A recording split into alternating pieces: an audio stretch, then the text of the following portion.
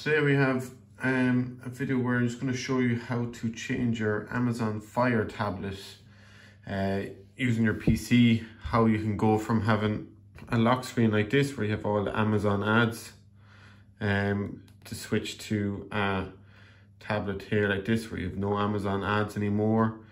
We'll also show you how you can install the Play Store on your Amazon tablet, and there's also many other useful tips on this tool that you can use. So as I said, we'll show you on this tablet that we've done it on before. We have no Amazon ad. On this one we have the Amazon ad. So what we want to do is we want to take this tablet first. So we go into the instructions of how to do it. So first of all, we need to go to our settings, device options. So what you need to do is enable developer options on your tablet. So if you keep pressing this, it'll come up to enable developer options. I've just done already. We go into developer options. Then we need to enable our ADB debugging. So this will allow us to plug into the computer and run this tool. So we'll try and see, can we get them both in screen? So I'm going to switch to the computer first. So the tool we're going to be using here is Fire Toolbox. So I'll leave a link down the description below to get this tool. So this is a great tool here for basically changing your Amazon tablet into just an Android tablet.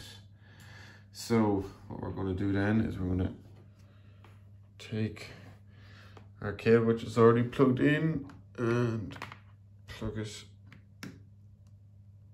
in here. So we get this. So it's connected to a low power charger. That's okay because it's from the laptop. So there's allow the debugging from the computer. So we say okay, so you can click always allow if you want, it doesn't matter. And then we can see we've got changes here. So from here we can run an ADB shell. So if you want to run some shell commands yourself, you can do this. We have custom launchers. So you have like your Nova launchers if you like different kind of Android launchers. Custom sounds, density modifier, Google Assistant, manage your Amazon apps, lock screen, Google services. There's many different tools you can run here. So the first thing we're going to go to is the lock screen management. So we can change the lock screen wallpaper, remove the ads, disable the lock screen, or change.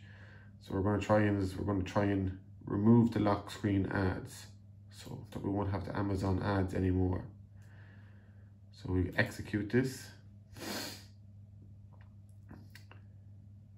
So it comes with a notice. So we click yes. So this is going to run the updates then on the tablet. Removing ads. So you might need to remove stop the over-the-air updates for your tablet because that might re-enable the lock screen ads. So as it says, it's already done the disabling of this by using this tool. So obviously if you re-update the tablet, it's gonna stick the ads back on. So let's see, we move our tablet if we, so now, get rid of some of these messages. So now you can see, we now have no more Amazon lock screen on our tablet. So now the next thing that we might want to do is get Google Play Store on this. So if there's a lot of more apps on the Play Store, so we can go Google Services. So Google Services, you can see that. So the Play Store and download any apps. So we don't want contacts or calendar sync, we just want to get the Play Store on our tablet. So we run through this.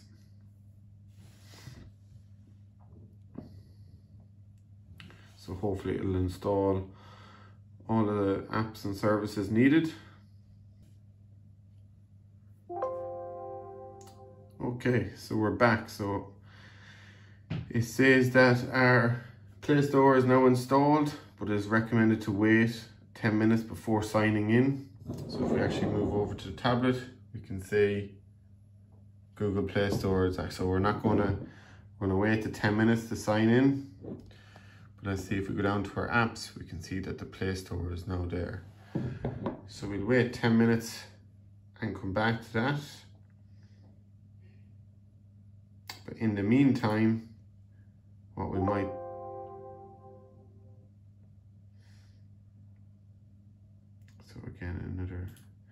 what we might do is in the meantime, while we're waiting for that for 10 minutes, we might manage the Amazon apps. So in this, so as you can see on your tablet, if anyone has an Amazon tablet, you know that you have all your Amazon ads. You also have your swipe across, your For You, your library. So you can get all of this to remove it to basically be like an Android tablet. Now what we might just do today is get rid of some of these basic Amazon apps that we don't use on this tablet. Now this does not uninstall the apps, so it doesn't make any more room on your tablet, but it just disables them from use, so they're not there to be used anymore. So with this tool, you can do it automatically here. So you can do complete debloat, standard one, or you can do your own. And then you can also restore them. So we go with a standard one. So it'll remove maps, music, newsstands, a good few of the apps. But whereas if you go complete debloat, it removes a lot more apps again. So what we want to do is we're just going to do a standard one here now at the moment. So we might see them delete or show or hide from the tablet when we do this. So we'll execute and see how it gets on.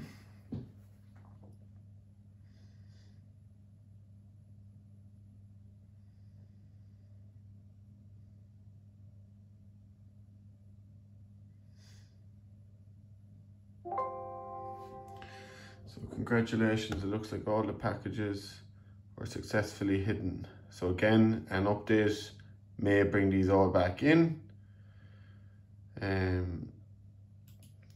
But as you could see, it was moving there. Nearly all of them are gone now. We still have a couple. We still have the browser, the App Store, Alexa is still there, Amazon Kids. But you see a lot of the apps have now been gotten rid of from your tablet.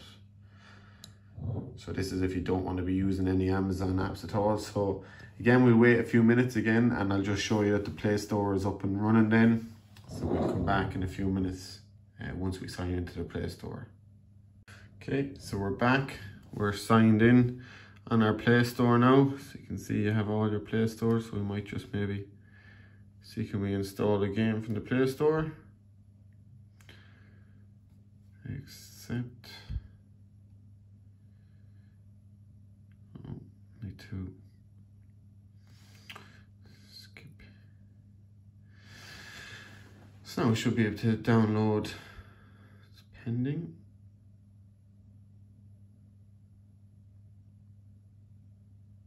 So now it's downloading. So what I done in the meantime was I actually went and changed the launcher as well, put a new launcher, which you'll see now in a second. But there is one issue with the home button, that it goes back to your regular launcher